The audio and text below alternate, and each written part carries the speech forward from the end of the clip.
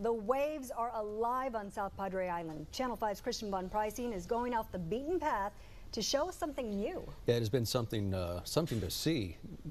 He's at South Padre to explain what's going on and how it's been an experience for families who've seen it. It's just before sunset here on the island, so we're waiting to see what happens. We were out here last night, and the waves, they did not look normal. They were glow-in-the-dark blue, and people also reported it the week before. So we're waiting to see what happens after the sun goes down. And if you do get to see it, you'll realize just how special it is.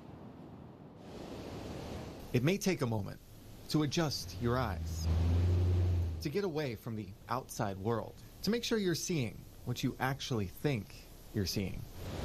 Woo!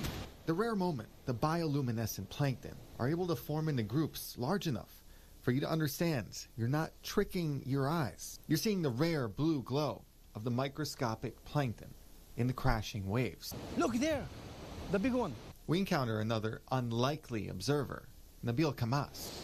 Where he's from, there is no ocean, and he's never seen glowing plankton before either. The waves are alive because the plankton are excited. The ripple of the surf tosses them around, excites them, and causes them to glow. Woo. Oh! If you're out here long enough, Like this. You see? You see this? you'll realize You see? the sand around you Look. Woo! Look, Ma. comes alive too. The fleeting glimmer, the thrill of what looks like an electric shore. Wow! This is a first for Kamas. He's a refugee from Iraq. Yes, I love it. I love it here.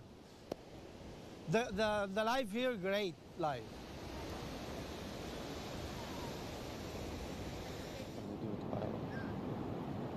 The cold weather has something to do with the bioluminescence. We spoke to the UTRGV Coastal Studies Lab, and they actually tell us that the plankton is here year-round. But right now, the waves are exciting them and moving them around, and that's causing a scenario where you can see the plankton and the light that they produce.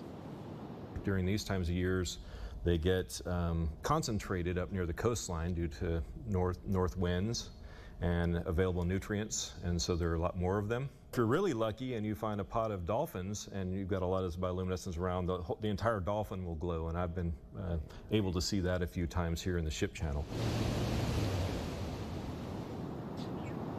Based on their observations, when the wind picks up, it's going to move around the plankton, and that is what's going to dissipate them. So we're waiting to see what happens tonight. The wind is pretty still. Standing by is Tim Smith, who knows a little bit more about the wind and what it's going to be doing tonight.